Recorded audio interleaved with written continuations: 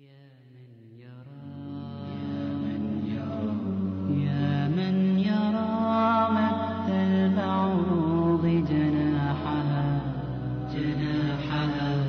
في ظلمة الليل البهيل اليلي يا من يرى.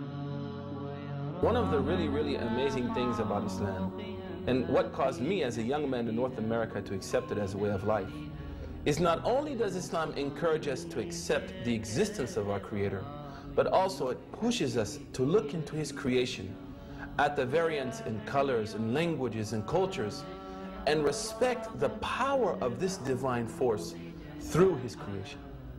One of the most basic facts in Islam and most important beliefs is that there is a Creator. And one of the ways of recognizing His existence and mightiness is by studying creation. The Creator said to those who believe and those who do not believe in the Quran,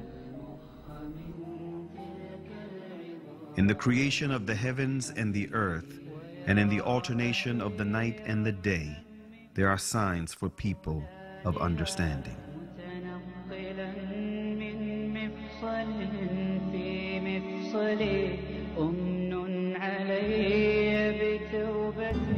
After deep thinking, many ancient and modern philosophers reached the fact of the existence of a supreme being who created this universe and is maintaining it continuously.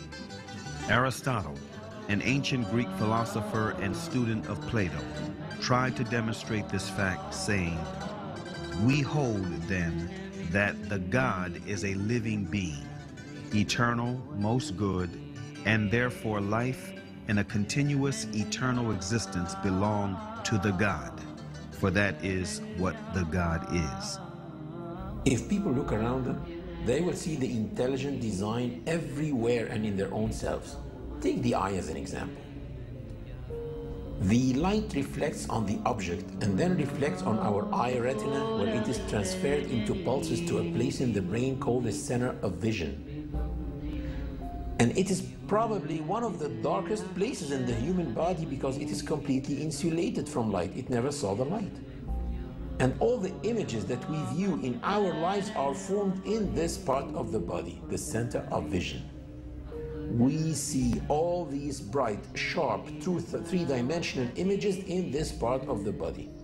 While thousands and thousands of engineers in TV factories are trying to come up with an image as sharp, bright, and clear, but still they cannot. And if someone claimed that TVs that we have at home just came by chance, atoms accumulated and made those TVs, no one will believe it. But still, some people believe that the vision system came by chance. Same applies for hearing, taste, the way kidneys work, the way livers work, etc., etc. The Creator said in the Quran, "Were they created without a creator, or were they their own creators?" René Descartes, a noted French philosopher and one of the most influential thinkers of modern times, was led to belief in God through doubt. He doubted that there is God, but doubt meant to him that he thinks, which in turn meant that he exists, which therefore meant that he was created. And since he did not create himself, therefore someone else must have created him, and that one should be the source of life.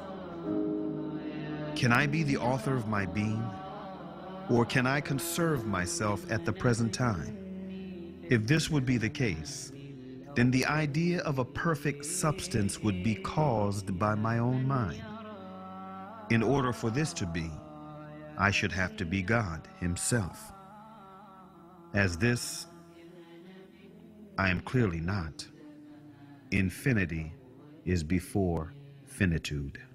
Immanuel Kant, one of the most influential thinkers of modern times, who is regarded as the last major philosopher of the Age of Enlightenment, was impressed by all the variations, numerations, and synchronizations in this world that make the existence of an omnipotent supreme being a fact. This present world presents to us so immeasurable a stage of variety, order, fitness, and beauty.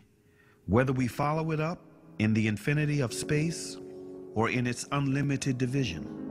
That even with the little knowledge which our poor understanding has been able to gather, all language, with regard to so many inconceivable wonders, loses its vigor, all the numbers their power of measuring, and all our thoughts their necessary determinations, so that our judgment of the whole is lost in a speechless, but all the more eloquent astonishment. And in another message which encourages people to reflect upon the signs of the Creator in the universe and in themselves, the Creator says, "We will show them our signs in the universe and in their own selves, until it becomes manifest to them that this is the truth."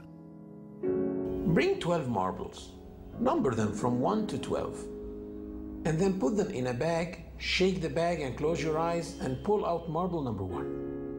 And then pull them all out one by one. Do you know what is the chance of doing that? You need to try about 479 million times to pull them all out in order. So if putting 12 marbles in order is that impossible, what do you think the chances of having this entire universe come by chance, with all its systems, with all the precision, the synchronizations, the variations, the infinite numerations? People think that this can come by chance. Fred Hoyle, a famous English mathematician, expressed the impossibility of formation of higher life forms without a creator. The chance that higher life forms might have emerged by chance is comparable with the chance that a tornado sweeping through a junkyard might assemble a Boeing 747 from materials therein. Every evolutionist's attempt in the 20th century to account for the origin of life have ended in failure.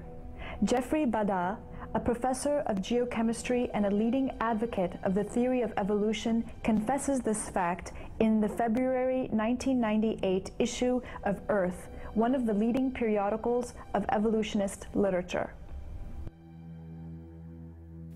Today, as we leave the 20th century, we still face the biggest problem that we had when we entered the 20th century. How did life originate on Earth? After lengthy studies and several experiments, the famous French biologist Louis Pasteur refuted the foundation that lays ground for the theory of evolution. Can matter organize itself? No. Today there is no circumstance known under which one could affirm that microscopic beings have come into the world without parents resembling themselves.